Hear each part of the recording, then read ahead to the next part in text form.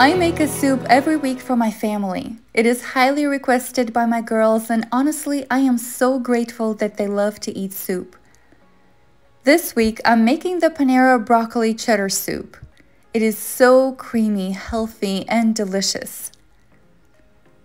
For the broccoli cheddar soup, you will need to dice 1 medium onion, melt half a stick of butter, and saute your onion.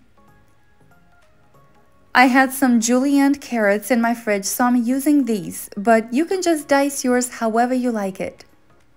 Add them to your onion and saute on medium-low heat, stirring occasionally. Meanwhile, dice 1 head of broccoli into small bite-sized pieces. You should have roughly 3 to 4 cups. Mince 4 to 5 garlic cloves and cook for another minute, mixing continuously. Sprinkle with a 1/3 cup of flour and stir really well. Now add 3 cups of stock, and I like to add mine gradually just to avoid any clumps. And add your broccoli. Now season well with 2 teaspoons of salt, 3/4 teaspoon of black pepper, and let it cook on low-medium heat for roughly 10 minutes. Meanwhile, grate your cheddar cheese. You should have roughly 2 cups.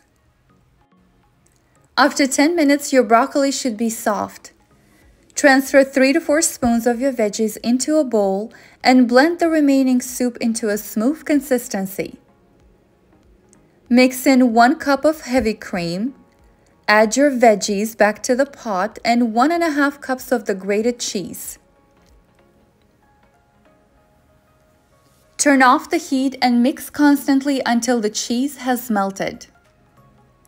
Shred roughly a 1/3 cup of Parmesan cheese and stir it in. This is the perfect timing to do a test tasting and adjust the seasoning per your liking.